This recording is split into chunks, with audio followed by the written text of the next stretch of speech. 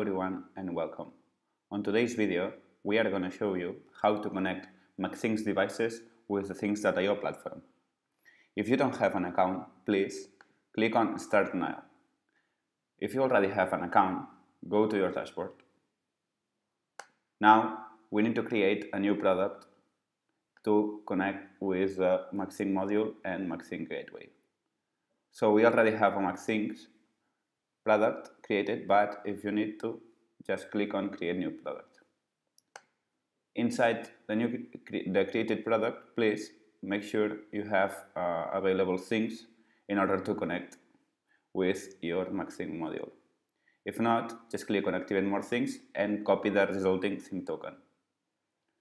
Once you have a thing token, please download our library from GitHub, which is the things.io mcThings library, and copy its folders to the document folder for the mcThings library.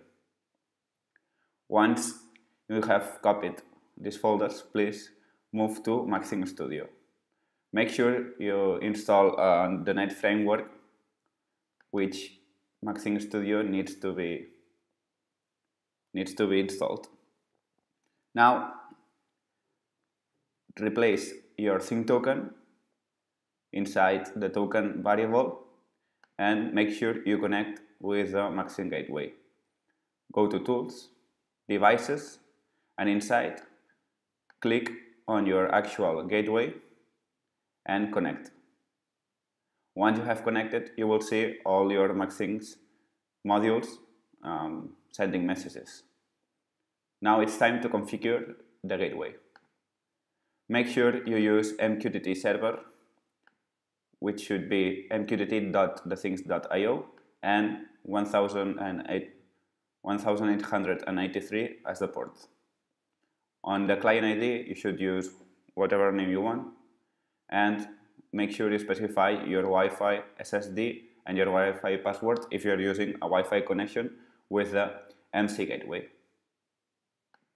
Okay, once you have configured your gateway, select the device or the module you want to connect and connect device.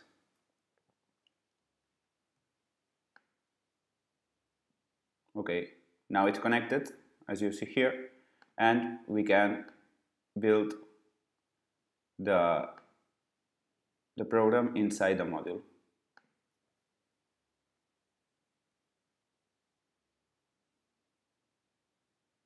Once it's done, move to the things.io platform in your dashboard and let's create new things, new widgets.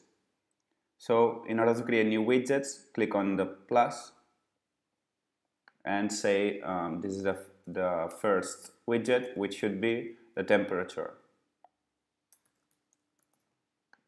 Select thing resource as the data source.